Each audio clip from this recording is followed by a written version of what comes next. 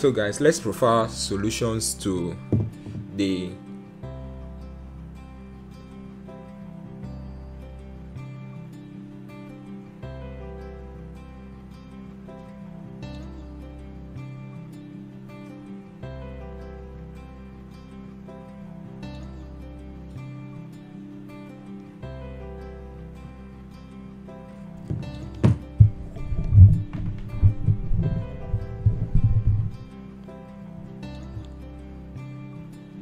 So guys, let's profile solution to experiment M4 of the physics practical.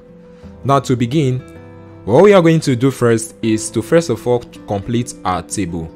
Now how do we complete our tables? First of all, we need to find the mean of this value. Now mean means add these two values together. It means you should add this value, which is this value here, and this value together, and then divide by 2. So we are going to do that for the mean here. So for the first one, we have 47.40 plus 47.44 divided by 2. That will give us 47.42. The next one is 45.78 plus 45.72 divided by 2, which is, this gives us 45.75. The next one is 43.78 plus 43.88 divided by 2, which is 43.83. The next one is 41.59 plus 41.60 divided by 2, which gave us 41.59. Let's take it as that. There we have 39.62 plus 39.75. Then this is divided by 2, which will give us 39.68, or let's say 0.69. And then the next one is 37.78 plus 37.82 divided by 2. That will give us 37.8. The next is 35.87 plus 35.87 divided by 2. Of course, you know this will give us 35.87. Then the next is 33.80 plus 33.72 divided by 2, and that will give us 33.76. Now all you need to do is, you have your values for T1 and T2, add them and then divide them by 2, as I've done here. Now the next thing you need now is to find the period of oscillation. The period is gotten by dividing the mean by 20. Then you now have something here which is period square. It means you should square what you have for the period. So we are going to square anything we are going to have here. Are we getting it now? So let's go for the first one. The first one is 47.42. Then we are going to divide it by 20. What did it give to us? Divide by 20. 47.42 divided by 20. This gave us 22.371. Then we are going to square this, and this gives us 5.622. Now the next one is 45.75 divided by 2 divided by 20, which gave 2.288. Then when you square that, it's going to give us 5.233. Then we have 43.83 divided by 20, which gave us 2.192. Then when you square it, it's going to give us 4.803. Then we have 41.59 divided by 20, which gave us 2.079. Then when you square that, it's going to give us 4.324324. Then we have 39.69 divided by 20 rather, 1.985. Then when you square that, it's going to give us 3.938. Then the next one is 37.8 divided by 20, which is 1.890. Then when you square that, it's going to give us 3.571. Then the next one is 35.87 divided by 2 divided by 20, which will give 1.7935, 1.794, because we are taking 4 significant figures. 1.794, then square, this will give us 3.216. Then the next is 33.76 divided by 20, which gave 1.688, squared is 2.849. So you successfully completed your table. Now the next thing you need to do now is now to look at the questions that are in front. Now the question says, from the table, plot a graph of h against t square. So we are going to use the table to plot a graph now. Now these are graph node. This is how our graph node is. Not exact, but this is how our graph node is. Now what you are going to do here is, on top here, you are going to say this is what? H axis. Okay? H axis. And then here you are going to put 0, 0 to show the origin. And then here you are going to put what? T square axis. Okay? Let me use another pen. So here will be t square axis, because you are plotting a graph of h against t square. Now you are now going to put in your values. You are now going to come to your table and look. This is h, sorry, not l. Now this one has values of 10, 20, 30, 40, 50, 60, 70, 80. Let's first of all title our graph. We say a graph of h against t square. You must put the title. Then, having written the title, the next thing is the scale. You now say scale.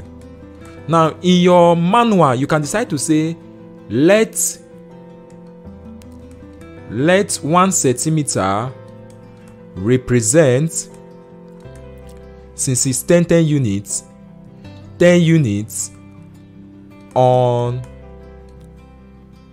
the h axis, which is y axis, and then let the next one. Now you are going to look at the table. That table will tell you what to do. Now if I were to pick from this one, I would say let 2 centimeter represent, or let 2 centimeter represent 1 unit, depending on how your graph is. Okay, so we can say let 2 centimeter represent 1 unit. Now 2 centimeter is 2 of those boxes the buses are something like this. 2 of those buses represent what? 2 centimeter. But if it's not up to, you can say 1 centimeter. Are we getting it now? So if you are saying 2 centimeter represent 1 unit, means here will be what? 1. The next one will be what? Let 2 centimeter, first of all, will come here, represent 1 unit. Okay? 1 unit on y axis. Now, if your own is not up to, you can decide to reduce it to let 1 centimeter represent 1 unit, depending on what you have. So this is 1, 2. The next one is what? On x axis, rather. The next one is 3. Then the next one will be what? 4. Next one will be 5. The next will be 6, 7, 8, depending when your x axis is exhausted. Then this other one now, we are now going to start from, what were the values here? We are going to start from 10 to 80. So we can say 1 centimeter represents 10 units. So this is 1, 2, 3, 4, 5, 6, 7, 8. Then you are going to continue a little, 9 and what? 10. Now, in this graph, your graphing is something that you're supposed to have learned by now, but let's just teach you how to go about it. Now, you are now coming to the first one, and then you are now going to say, when h was 10 centimeter, t square was what? 5.66. So you are going back to your table, 10 centimeter. Okay, this is not supposed to be 1, 2, 3, 4, 5. Sorry, my bad. This is supposed to be 10, 20, 30, 40, 50, 60, 70, 80, 90, and what? 100. Now, when it was 10 centimeter, what was t square? 5.622. So you are going to come here and say 10 centimeter, 5.622. So you trace it down. Of course, you are not supposed to trace in your manual. Let's say 5.622 is somewhere around here. So you mark this point. You are not supposed to trace your manual. Okay? You know where it is with your imaginary eye. The next one is 20. When it is 20, it is what? 5.23. So you come here and say 20, 5.23, which is very close to what we have here. So let's assume it's at this point, 5.23. Then the next one is 30, 4.8. 30, 4.8. 30 and then 4.8. So you come here and then tick it. The next one is 40, 4.32. 40, 4.32. So you trace it down, 4.32, and then take it. Then the next one is 50, 3.9. 50, 3.9 is very close to 4. So we come here and say, let's say this is 3.9. 50 and 3.9, not 60. Sorry about that. So you come here and then take it at that point. The next one is 60 and 3.6. 60 and 3.6. 3.6 is just like half of 3 and 4. Let's assume just a little bit higher. So let's say these are 60. Then the next one is 70 and then 3.216. 70, 3.2. So come here and say this is 70 and then 3.2 should be somewhere around after 3. Let's assume this is 3.2. Then the next one is 80 and 2.8. 80 and 2.8. So we have this 2.8 is very close to 3. Let's assume this is the point. Now at this point in time, what do? You now take your ruler and then rule a straight line. Okay, let's rule a straight line and see where it passes through. Now this is where our values pass through. Now if you are ruling, please make sure you rule down. Okay, make sure you rule down. So this graph is a negative graph. Okay, the graph is a negative graph. Now I believe the next thing you'll be asked to is say transform the equation t is equals to 2 pi root of h minus h over g, so that h becomes the subject of the formula. So what we are going to do is come to our worksheet and then transform that equation. The equation is what? T is equals to 2 pi root of h minus h all over what? G. I believe that is the equation. Okay, that is it. So transform it and make h subject of the formula. So how do we make h subject of the formula? What do? You say t square is equals to 4 pi square times y. You first of all write square both sides. Okay, square both sides. Okay, so t square will be equals to what? 4 pi square times L, or times, if square cancels that, it gives us this, something like this.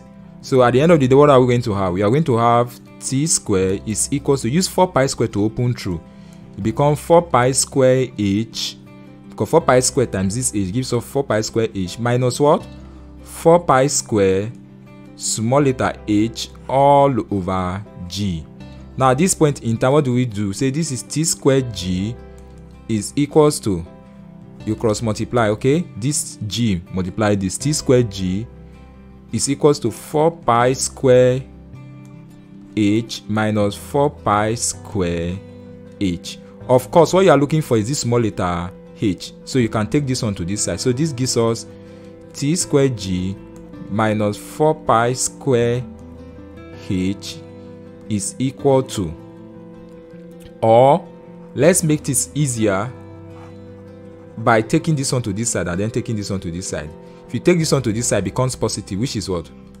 4 pi square h is equals to, there you have this 4 pi square h minus t square g. Okay, now at this point in time, what do?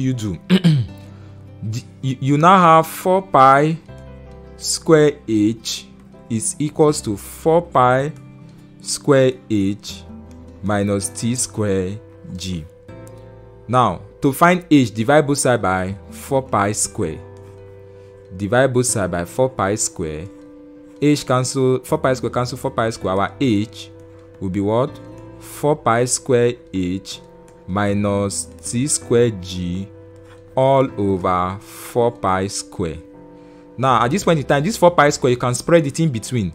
So this gives us h is equals to 4 pi square h divided by 4 pi square minus t square g divided by 4 pi square. 4 pi square cancel 4 pi square. H is what? Capital letter H minus t square g all over 4 pi square. Now you are going to arrange this. So our h is equal to minus t square g all over 4 pi square plus small letter plus this capital letter h, where this h now is our intercept. Okay, our intercept. Now at this point in time, the questions now say the measured value, or say write down the measured slope of the graph. So the slope, we can take two values from the graph to get our slope. Okay, two values or 2 points that entered. Let's take this point as one part of the slope. It's a straight line you are going to rule. I can't rule a straight line with this, but then it's going to be something like this. It's going to be something like this. There you roll it down like this. This will be your slope. Take your ruler, roll it down. Now to calculate for the slope, you are not to write it here, but I just want to write it here so that we'll not go to another place. Now to calculate for the slope is changing h all over change in t square. So our slope now will be equals to, what is our change in h? The difference between the first one and the second one. Now the first one here is what? 60. So this one gives us 60 minus the last one here is what? 10 divided by divided by. Now this other one you have here is, I think the value here was around 5.6 something, so we can say 5.6. but then this is not our highest. Our highest was 60. This will give you a negative slope. So that value here the other time, I think it was value for 60 from your graph was what? 3.5, which is 3.6. so you can say this is 3.6 minus this value here is what? For 10, value for 10 is 5.6, so it becomes 3.6 minus 5.6. now what will be your slope? Your slope will be 60 minus 10 is what? 50 divided by 3.6 minus 5.6. what is it going to give to us? 3.6 minus 5.6, I think it will give us minus 2.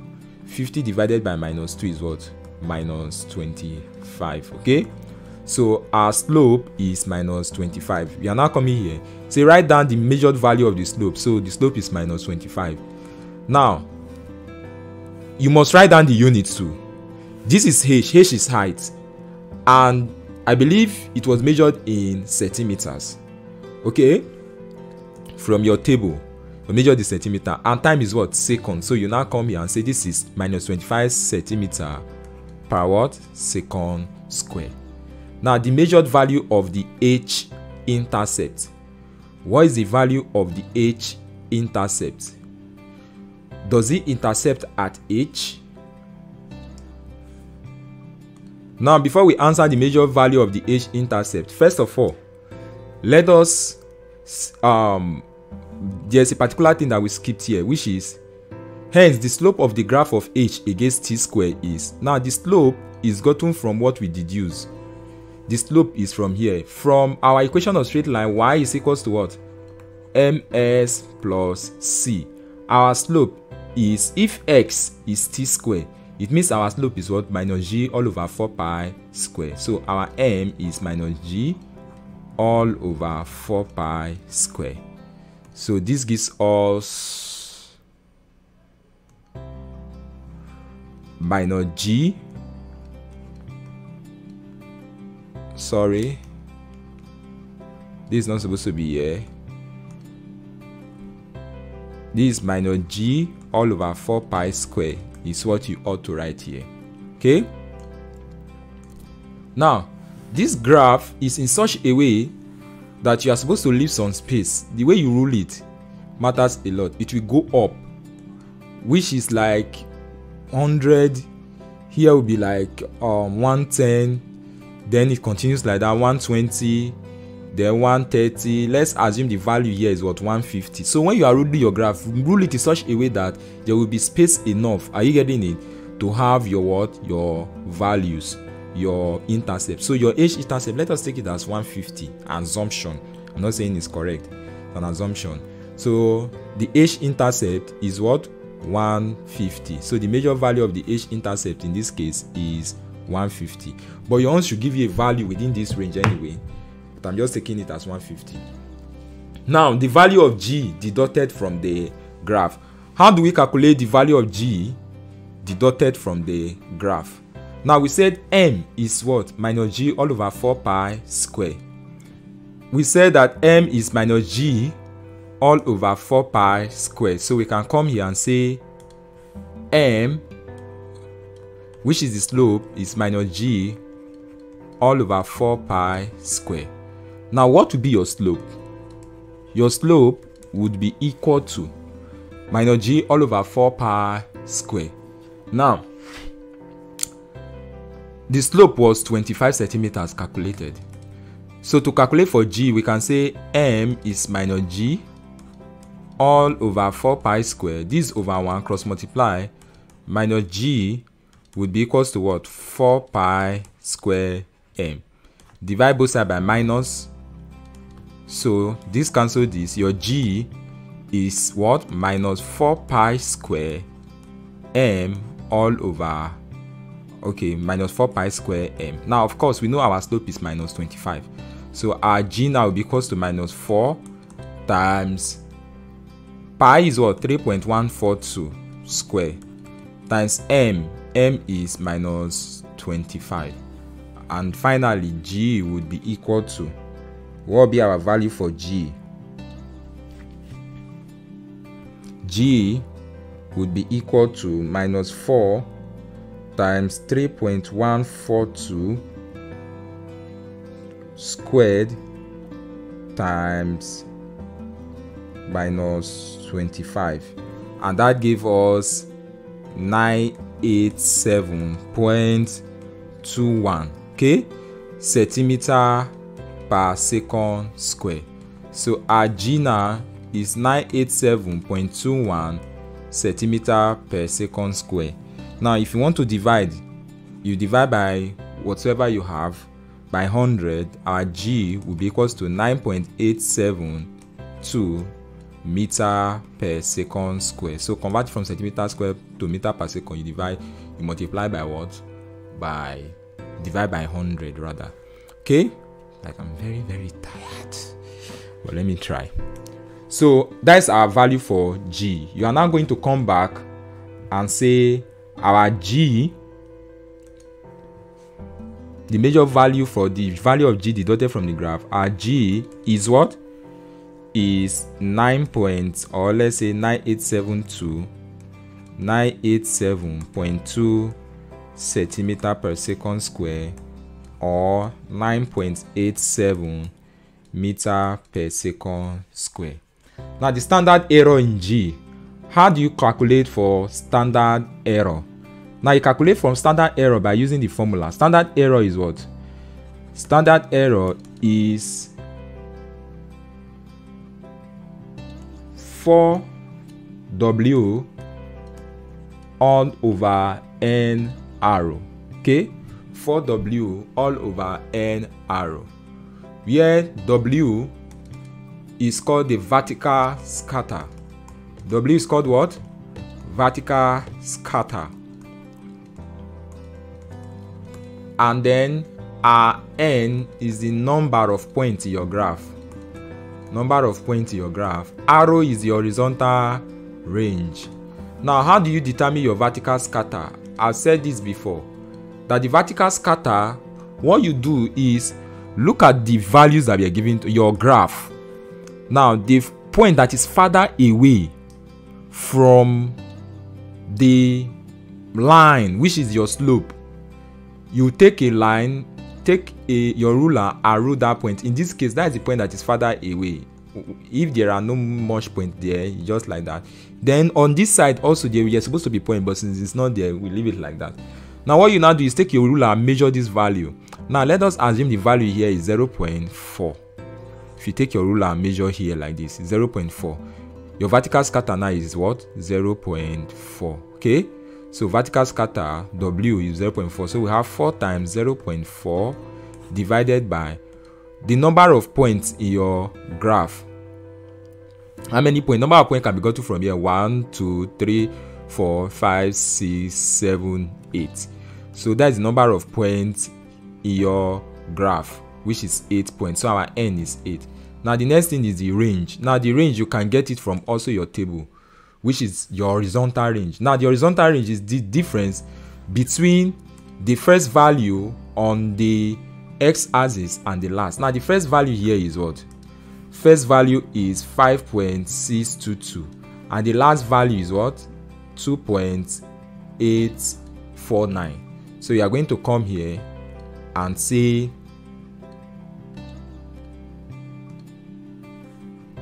5.862 minus, what is the last one there? Sorry about that.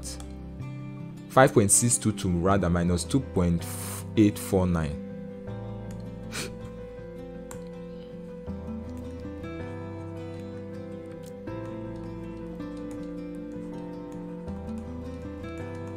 Now our standard error now will be equal to, use 4 to multiply that. 4 times let's just do everything together. 4 times 0.4 divided by 8 times 5.622 minus 2.849, and this will give us 0.072, which is approximately 0.1.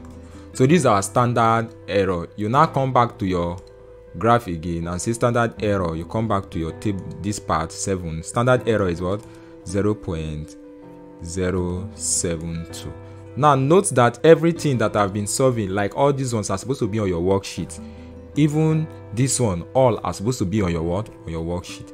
So that is basically what you do for this graph. And I believe then they say what does the h-intercept represent? H-intercept represents the height of the ceiling.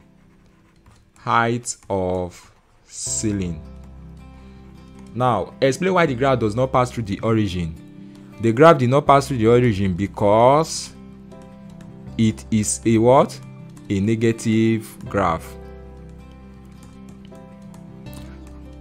State 2 sources of error and precaution you took to minimize them. You have to look for somewhere and copy this one. Look for your mates and copy from, okay? So that is that for this experiment. That's how to go about this experiment, okay? So having done this one now, every other thing that you are going to do, it still follows this procedure. So you don't really need much guide on the physics manual. Just look at what I did here, and then from there, time to time, try and do the other one yourself. If you need any assistance, please, you can always come to my DM. Thank you.